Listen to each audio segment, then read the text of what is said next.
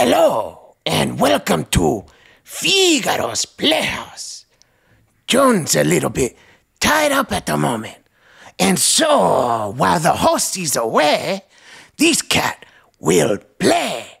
Now, roll my theme.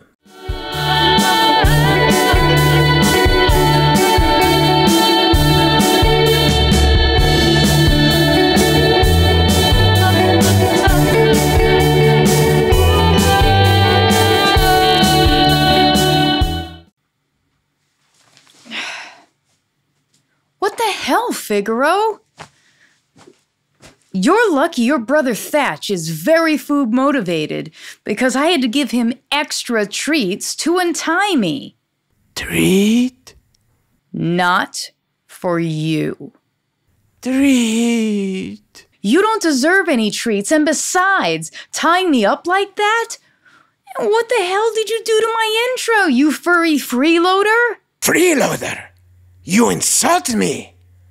I bring so much to this show, and you have kept me in the shadows for too long. We've only been in front of these folks once together? What are you talking about? You see? That's just it. I should have been with you always.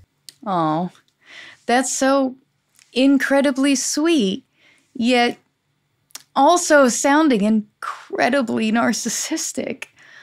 Hold that thought, though. What is that over there? Oh, you mean the Micronaut? I decided that I wanted to get an amp in my size. Your size? You don't even play any instruments. You don't even have a bank account. How did you pay for that? I, just grabbed that plastic card that you used to buy the foods and treats. You know what? Let's shelve this for later, and let's get to the real reason that we're here today. Ah, yes, of course. What are we talking about today?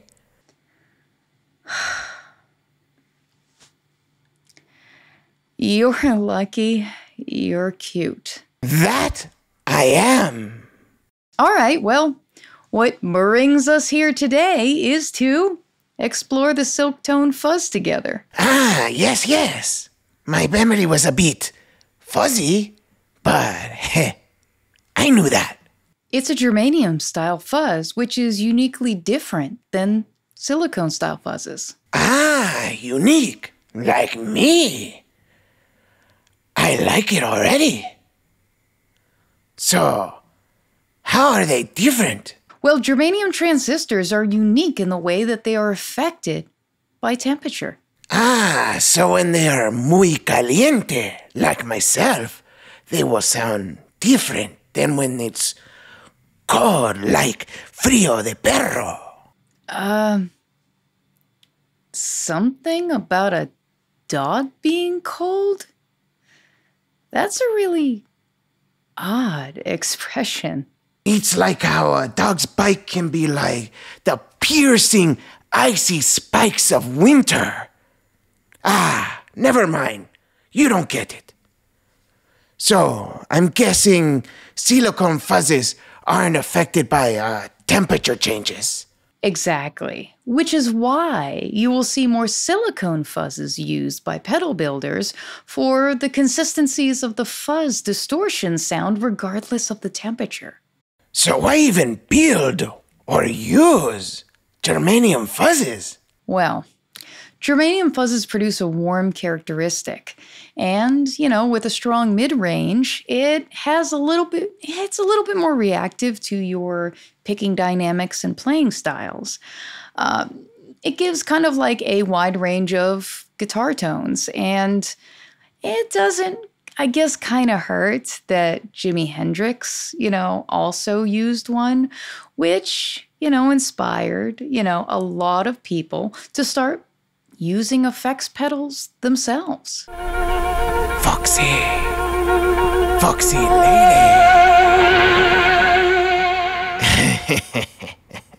Okay.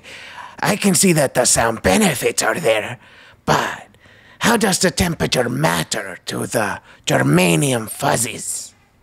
Well, imagine you have a dialed setting at home on your germanium fuzz that you've been practicing, for a show, and you get on stage, and suddenly, depending on the season, whether it's hot or be it cold, suddenly your fuzz doesn't sound the same.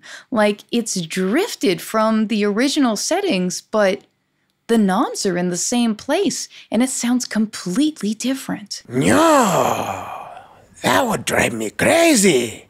How does anybody get around that? Well, back in the day, you kind of had to start turning knobs to try to compensate for that drift, to find that sweet spot with your ears, or like Jimi Hendrix, go through an entire store of fuzz phases looking for the one that sounded right before running on stage. So, in all of this time, none of you humans have figured out how to fix that? Oh, people have tried in many ways. But before we get to that, hold on, I'm going to give you something to put on. Sure. So why the lab coat that I look ridiculously good in? For science!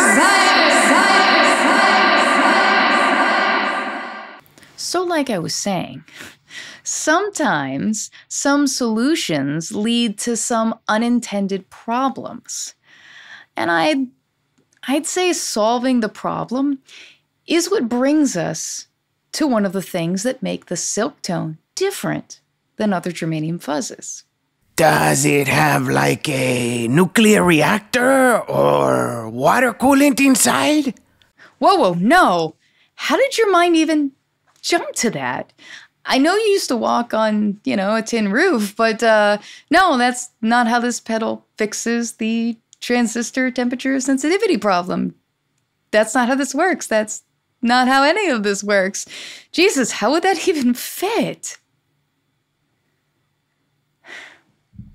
Anyway, this little bias knob, along with the LED display, which shows you the voltage numbers, is how you can correct the drift and bring it back, with turning the bias knob, back to the original sweet spot you had before the temperature drifted it. So, by drifting, do you mean like in the Fast and the Furious?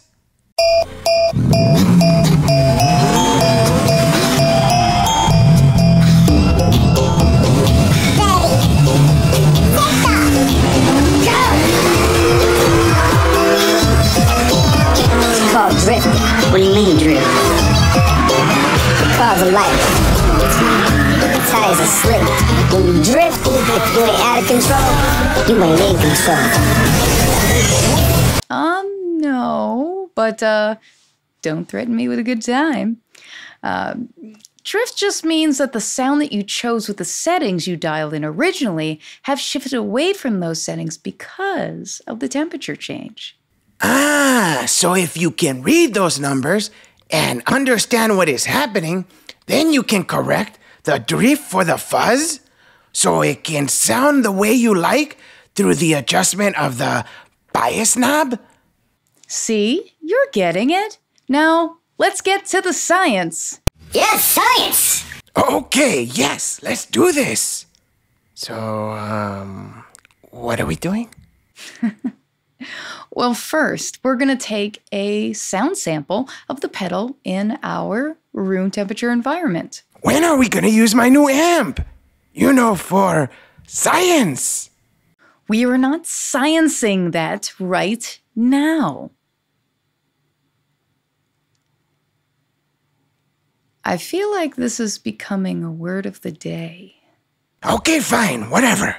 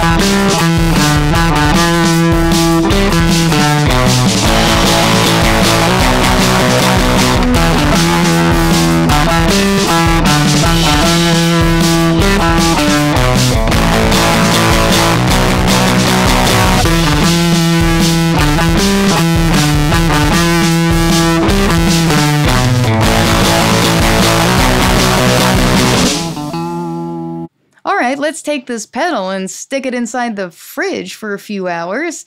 And with the temperature gauge inside, kind of follow and see what the temperature is in the fridge. And then when we actually plug it in, let's see how far it's drifted from the room temperature sound that we had.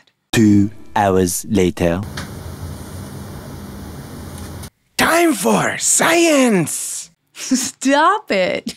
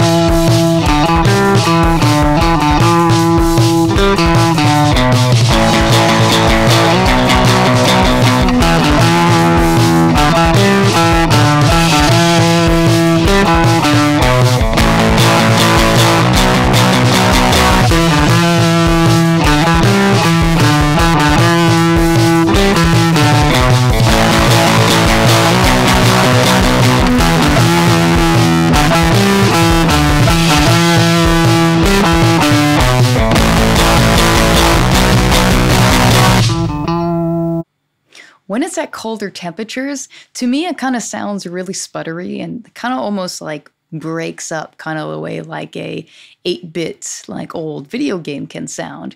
And, sometimes kind of even a little bit like a horn.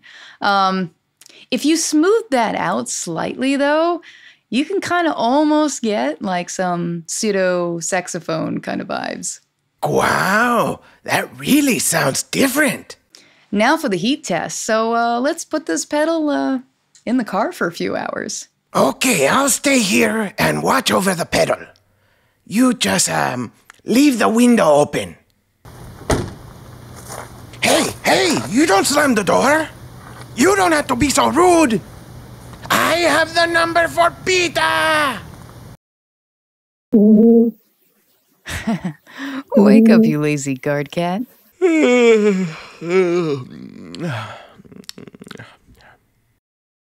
Ah, you're back. Yeah, so let's get back inside now and hear how different it sounds.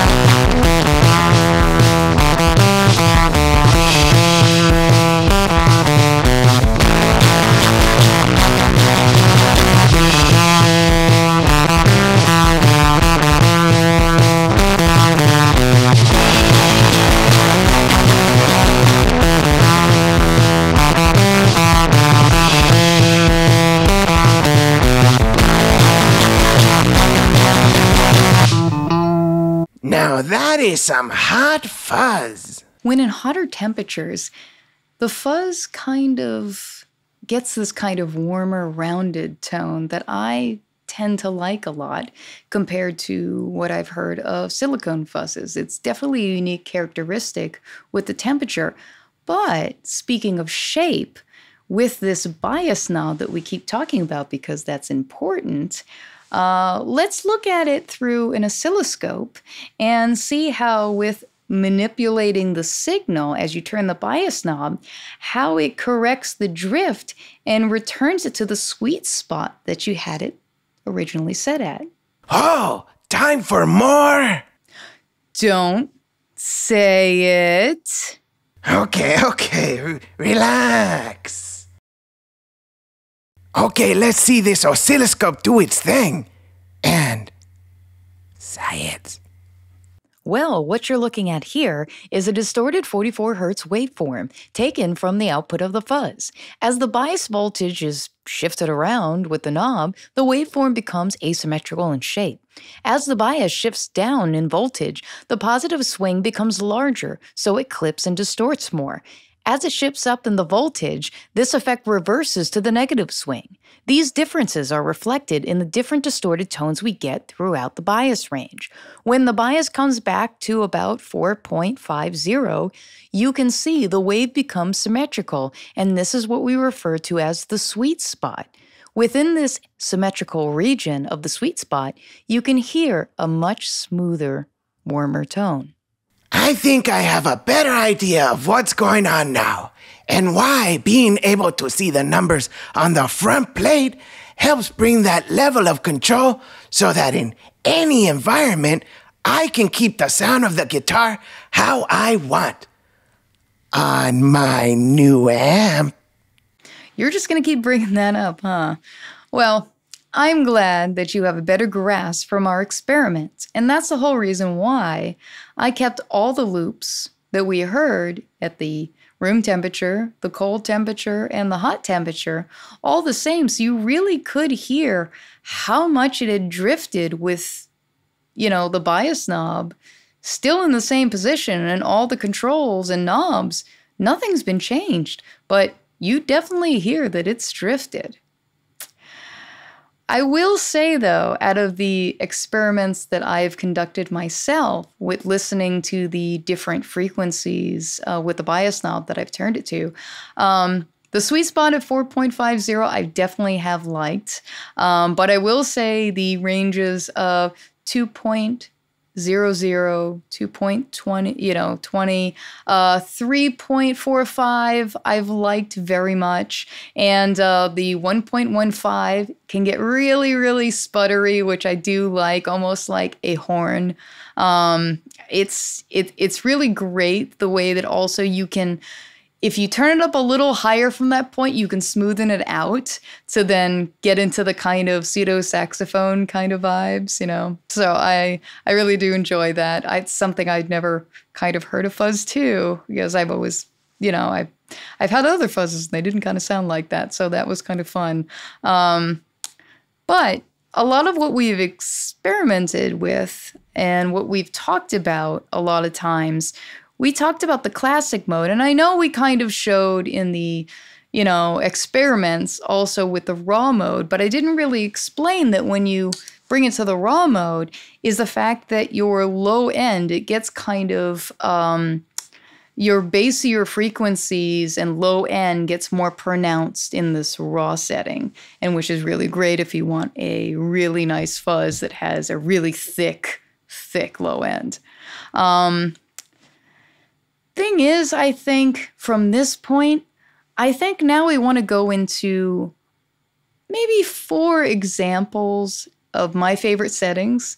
I definitely want to put a distortion in front of it, the Calamity Drive. I do love that pedal. And also let's pair it together with like some wet effects as well, so you can kind of hear how it kind of is in the mix. And I think it'll be fun.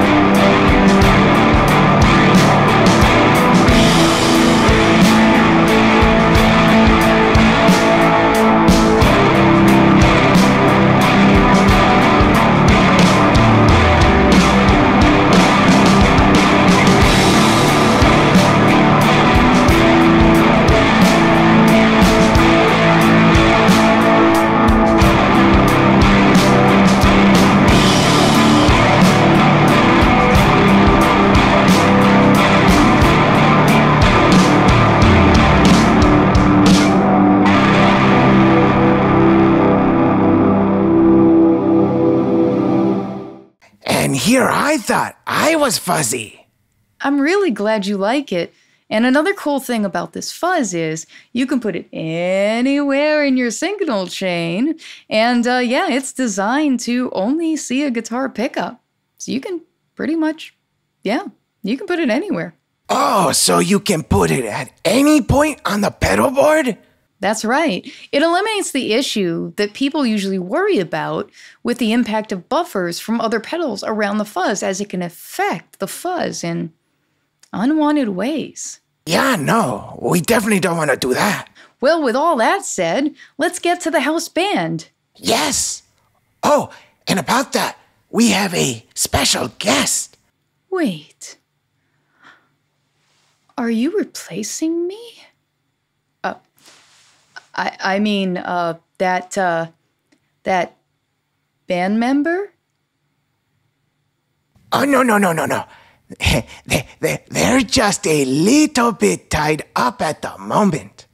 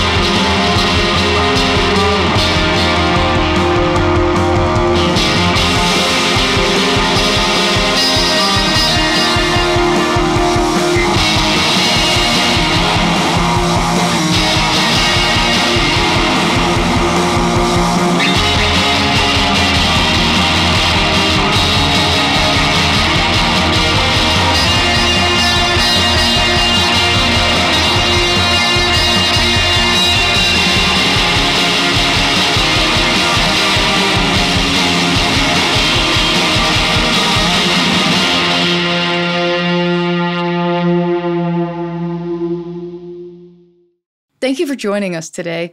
I actually really had a lot of fun conducting these experiments with this germanium fuzz. And it actually was my first germanium fuzz. So that was a lot of fun to learn about it and explore all the tonal possibilities in all of these wild experiments that Charles of Silktone encouraged me